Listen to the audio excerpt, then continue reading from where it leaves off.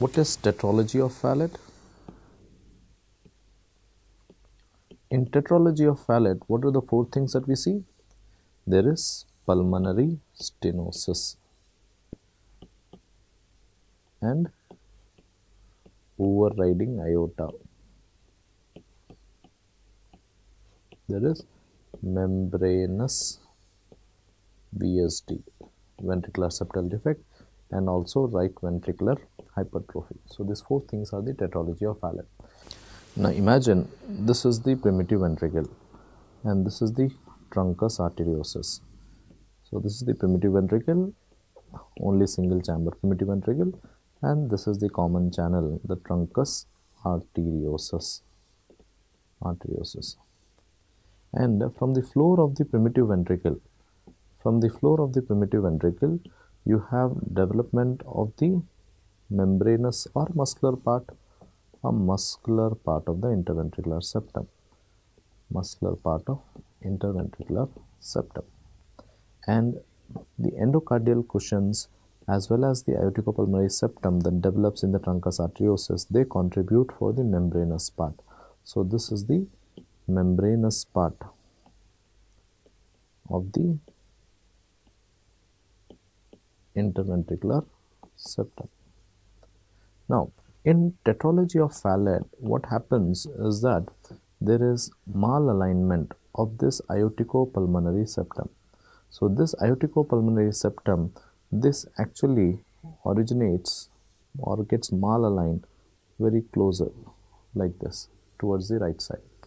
So there will be pulmonary stenosis because it's aligned on one side. There's a malalignment of aorticopulmonary septum, and the blood from both ventricles can enter into aorta. That will lead to what? Overriding aorta.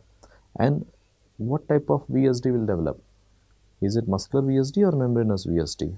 A membranous VSD.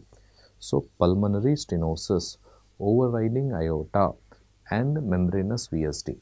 And over a period of time, this right ventricle will enlarge, and that enlargement of the right ventricle will produce the heel of the boot, producing you boot-shaped heart. Boot-shaped heart is feature of Tetralogy of Fallot. The last thing to develop in the tetralogy is what? Right ventricular hypertrophy. Please look at this image. The right heart border on a chest X-ray is formed by superior vena cava, right atrium, and inferior vena cava. Right ventricle forms the anterior surface of the heart, not the right heart border.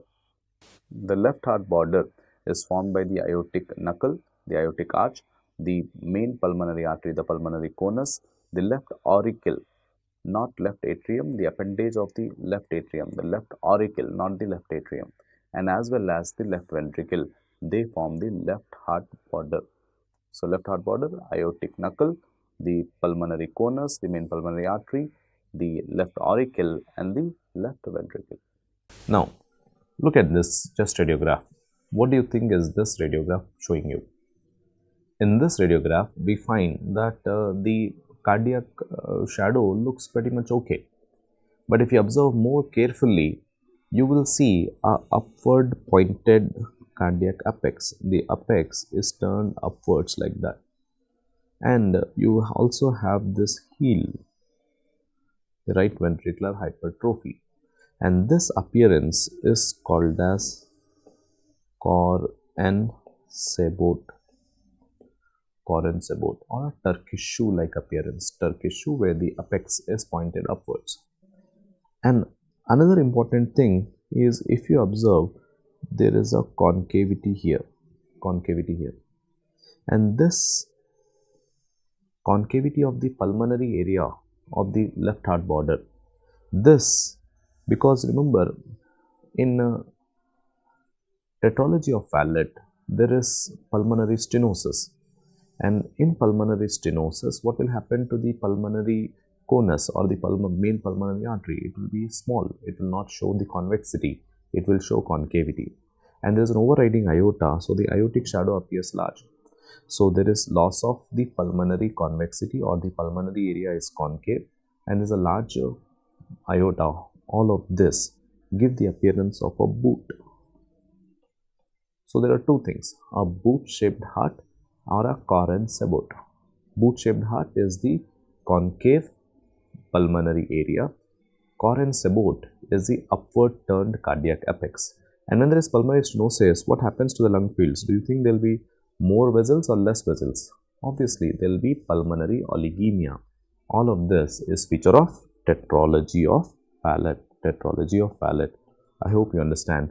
Boot-shaped heart and Corin sabot, the upward pointed cardiac apex, because of the right ventricular hypertrophy, is causing the left ventricle to be pushed slightly upwards. The right ventricular hypertrophy is caused, the cardiac apex is formed by the left ventricle.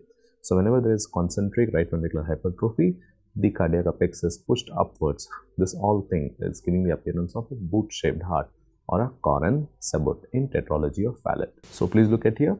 This is your boot, right? The concavity here, and this is your Corin sabot, the Turkish shoes. So this upward pointed cardiac apex.